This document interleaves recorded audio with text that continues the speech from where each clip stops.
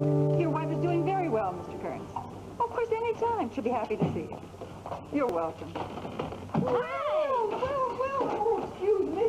Look who's here, all spruced up and ready to go. Hello, my darling. Hello, little boy. Say hi, Granny. I'm fine and dandy.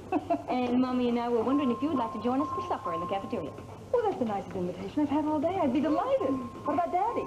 Well, Daddy was up all night working on a stakeout, and then he was up all morning working at the health club, so... So he's home catching up on a little sleep. Yeah, Junior didn't want to wake him with all his singing, so... Well, Tad's loss is my gain. I'll be off duty in about a half an hour. I can meet you in the cafeteria if you'd like. That's okay. I think Junior, I'll just wait. Sure, okay. Yeah. Dixie?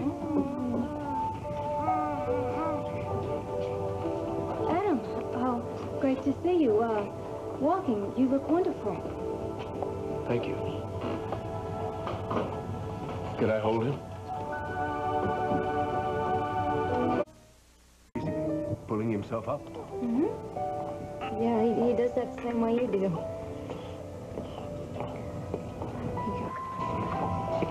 I really, admire the hard work that you've put into getting better.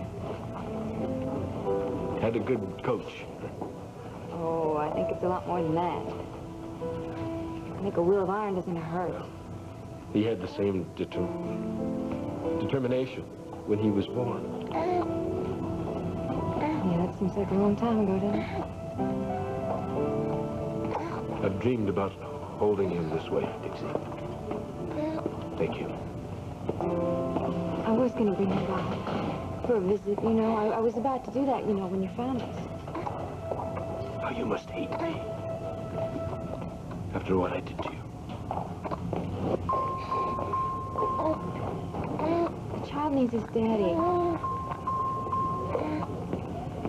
And how he feels about you when he grows up is up to you. I'm not going to do anything to prejudice him against you. How can you be so forgiving? He's your blood son. And that's very important to you. I mean, it's important to both of us. That's the way we were raised.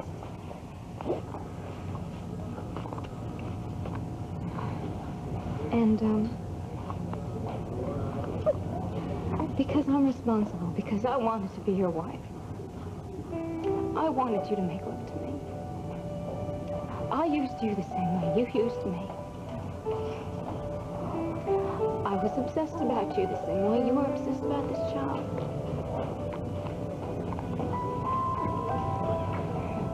But, although we hurt a lot of people, and a lot of terrible things happened because of it, we got ourselves one beautiful little baby boy.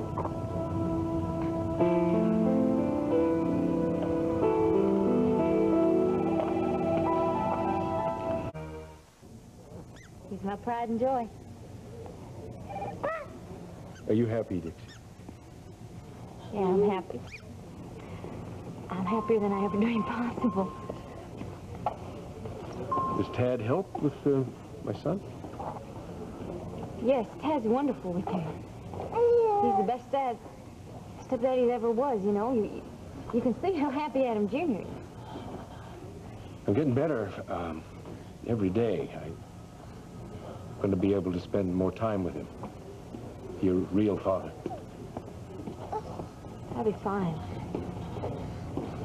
Tad might not agree. Well, Tad'll just have to realize how important it is for Junior to be with his real daddy. And I'll always be there for him. I've learned what's most important in this life. Is love. The giving of it and the being worthy of it. You still love Brooke, don't you? You never stopped loving her. If I could just make up for what I did to her, and if she could forgive me the way you have, it just might happen. Well, I hope so. For your sake. I truly do.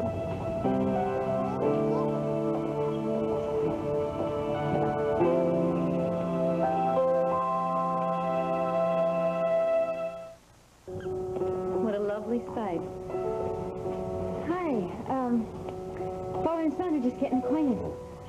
Seems to agree with both of them. Yes, feels good.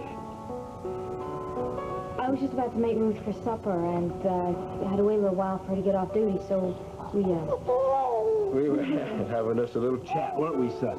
Getting to know each other. Well, you've had quite a day. Getting out of the hospital for the first time, going to lunch, going to the park, holding your son. Best day of my life. Oh, look who's surrounded by gorgeous women. Must be a little heartbreaker, huh? How you doing? Very good. Well, then get on your feet, Adam Senior. Aye, aye, sir. Oh, thank you, Dixie. You bet. Come on, baby. Come on. We'll just have to do this again real soon, huh? Goodbye, son. We'll see you again tomorrow? I'll be here. No. Thank you. Well, next time. If you'll excuse us.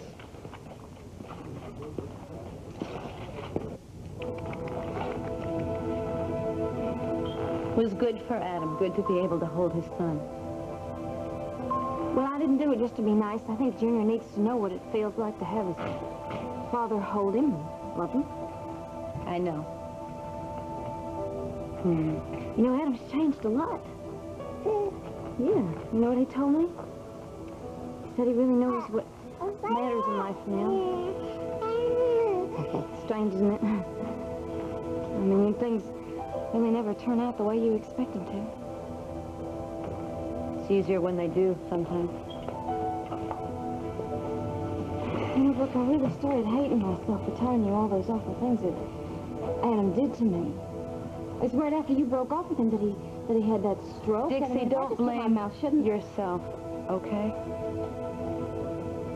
I'm not. It's just... Well, I thought I had ruined any chance for you and Adam to get together, you know, it seems like.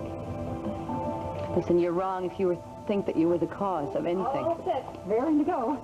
By the time we wade through all of this young man's admirers, my dinner break will be over. Oh, well, then let's be kidding. You understand? Yeah, he's an antsy little baby. All right, well, we'll see you later, okay? Bye-bye, Brooke. Bye-bye. Yes, for marrying. That's the way Palm has operated for years.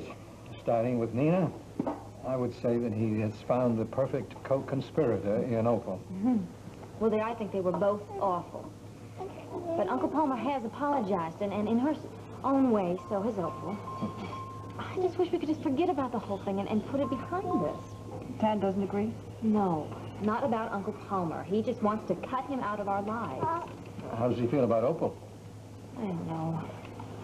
He came home so tired from working all night and then working all morning at the health club. I just told him, you know, go to bed, and we'll talk about it later.